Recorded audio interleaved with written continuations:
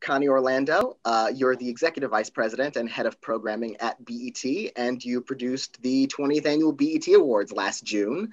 And it was a pretty uneventful time, just COVID-19, the Black Lives Matter movement, the 40th anniversary of the network, that's all.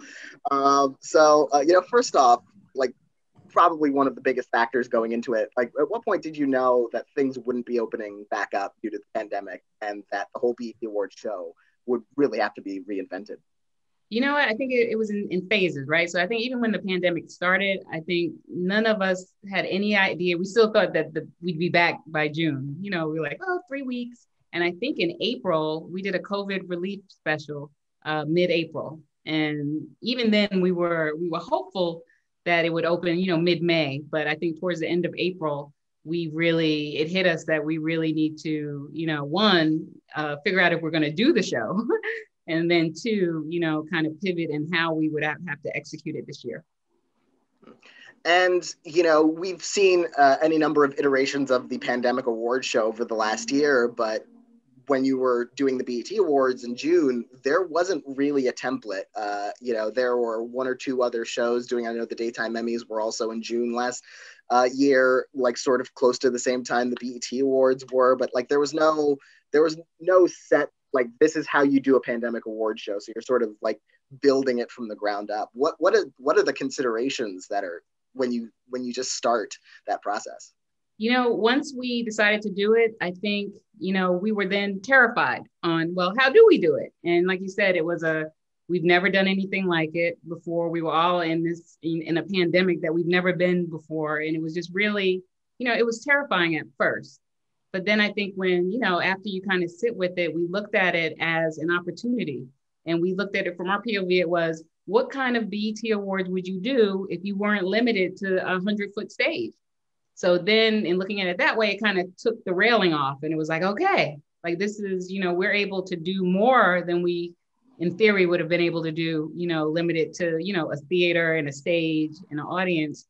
And we kind of really just leaned into that and said, okay, what does this look like?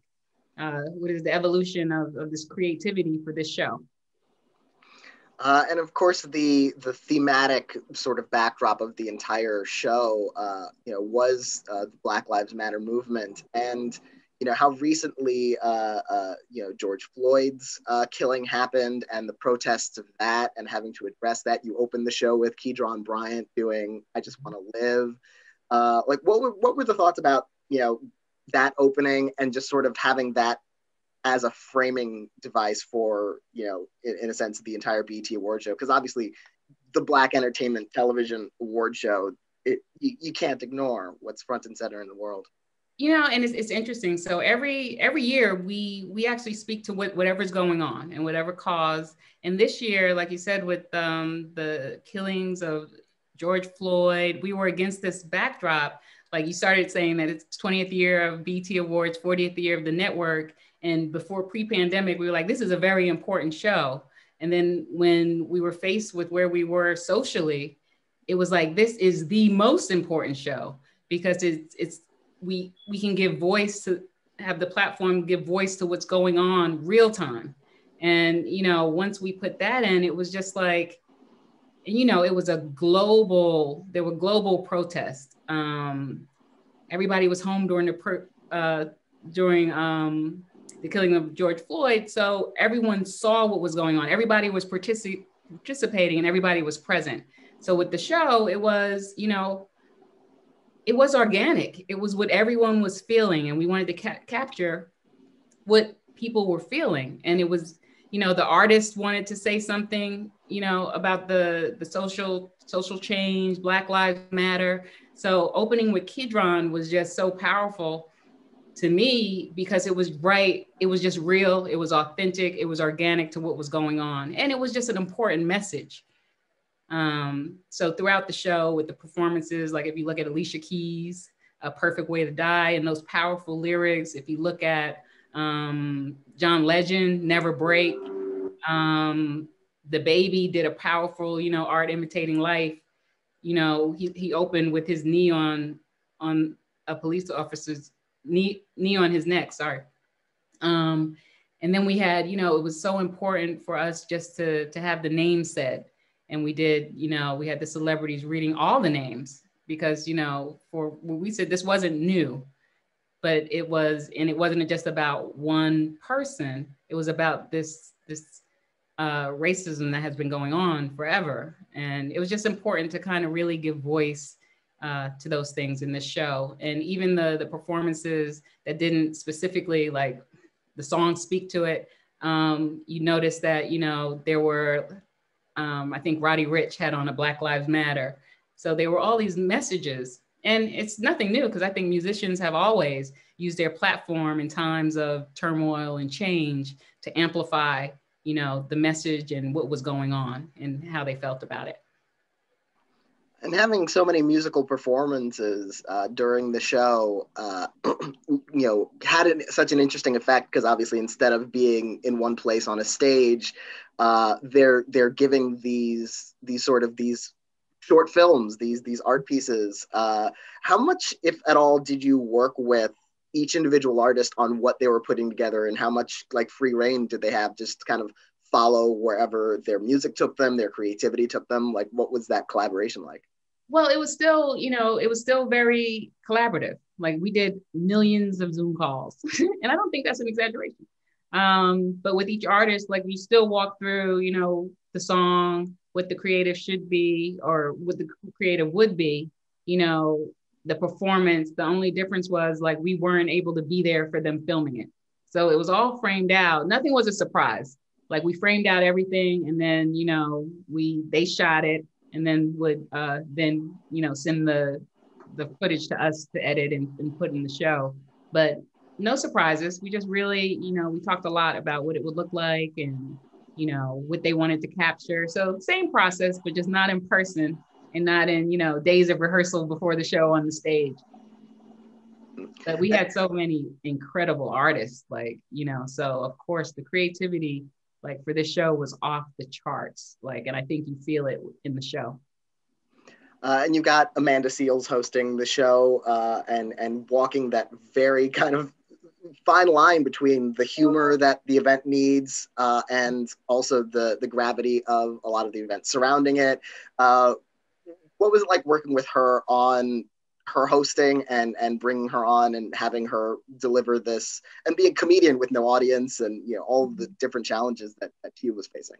Well, one, she was just absolutely perfect. Like we're all huge fans of Amanda, and this opportunity came up. We said there's no one more perfect to do this. And even if you talk about like the challenges of hosting without an audience, and then you even take it a step further, hosting from your house, like, she's a consummate professional.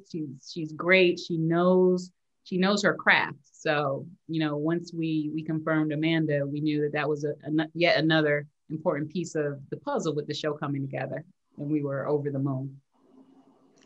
And one of the central moments of the event was celebrating Beyonce with the humanitarian award, which was presented to her by Michelle Obama. Was that had that been the plan before the pandemic? Like, was that always something that you wanted to do and that the show always wanted to do, or how did that come together with her? Absolutely. Beyonce does so much. She does so much that we don't even know about because she doesn't talk about everything she does. So she's always, been at the top of the list to honor for her humanitarian efforts. And, I thought this year would be a great year. And, we reached out and it was able to happen. And then there's no one better to give her that award than our former First Lady, Michelle Obama. So that would have, whether we were pre-pandemic or there was no, like, we would have done that regardless. We love Beyonce, and you just really want to honor her and all that she does.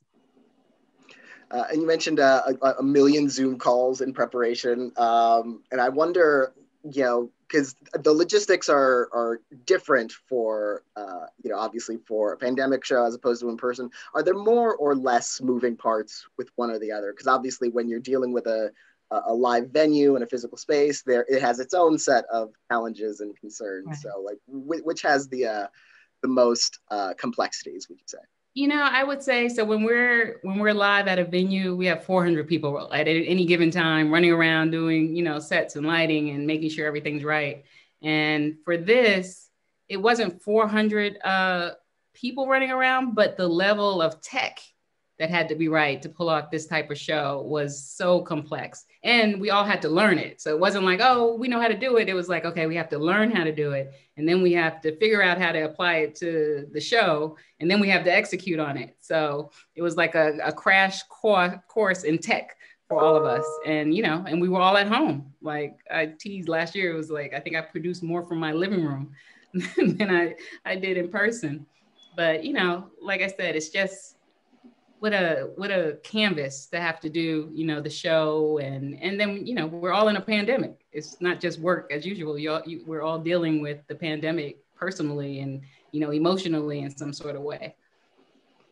And one of the striking things about the show, which you know, to prepare for this, I watched you know, like almost a year after it aired, and it holds up. How well it holds up in terms of as not just an award show, but as kind of this celebration of music and art and this wide ranging variety program, and it really kind of highlighted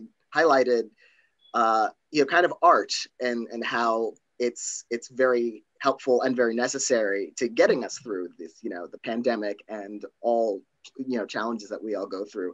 Absolutely. How does that feel to have, you know, kind of this completed document that still does carry weight, you know, even outside of the context of when it aired? You know, it feels great. I am so proud of that show. I am so proud. I think, like, to your point, it's a year later and it still holds up. And that just reinforces to me that we did it right. We addressed things that needed to be addressed, and we delivered entertainment in a space where the world was just emotional and going through so much. We were able to entertain, but also, you know, stay true and have a message. And you know, that was the very first show. Because I remember, like, I always like to be first, but it's very scary being first. But I'm very proud of how that showed out. And, you know, I have the most creative people in the world on my team, between Jesse Collins and Janae and Dion from the JCE side and Jamal from my side. Like, we put in a lot of work, and it was really a work from the heart, you know? And I'm just so, it's probably the most, is it? Yeah, I'm probably the most proud. Okay, I'm gonna mess up that grammatically, but of that show, because it just meant so much. It has feeling, and it meant, and it was able to say something that resonated around the world.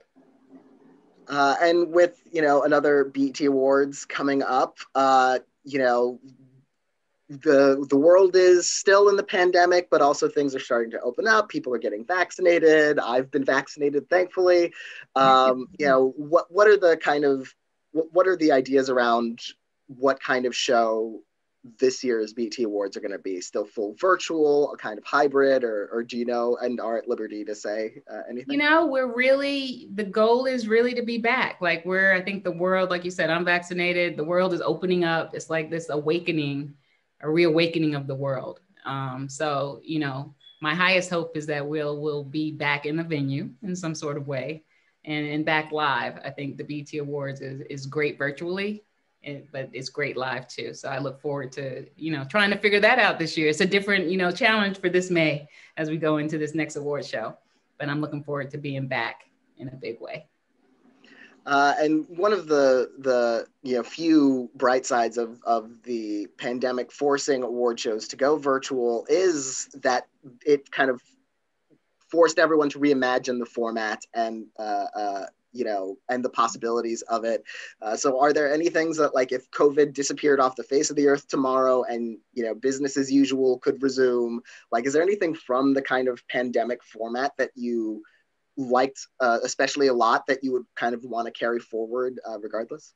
You know, yes, I definitely think so. And even with, like, I think the good news, it forced all creatives to, usually it's like, oh, we did the show this way last year, we're doing the, you know, you're in not a cookie cutter, but you're plugging in pieces to something you've already done. So now that we've had a taste of what can be done, and I think, you know, people are open to seeing things differently. I would absolutely, like, I loved Meg's performance.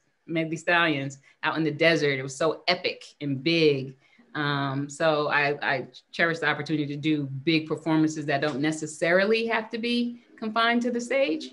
But, you know, I think we've just learned we're outside the box. And sometimes it's hard to get outside the box. But last year put us in a whole new way of how we look at art, how we look at the show. And, you know, we love moments at BET. So what moments we can create with all this new knowledge that we have. Well, I want to congratulate you on the show last year, and I wish you the best of luck on the show this year. And hopefully we will get to like an uneventful year where nothing traumatic and terrible is happening, and we can still celebrate, you know, the great music of Black artists in you know, now and going into the future. So thank you so much for talking with me. Thank you, Daniel. This has been great.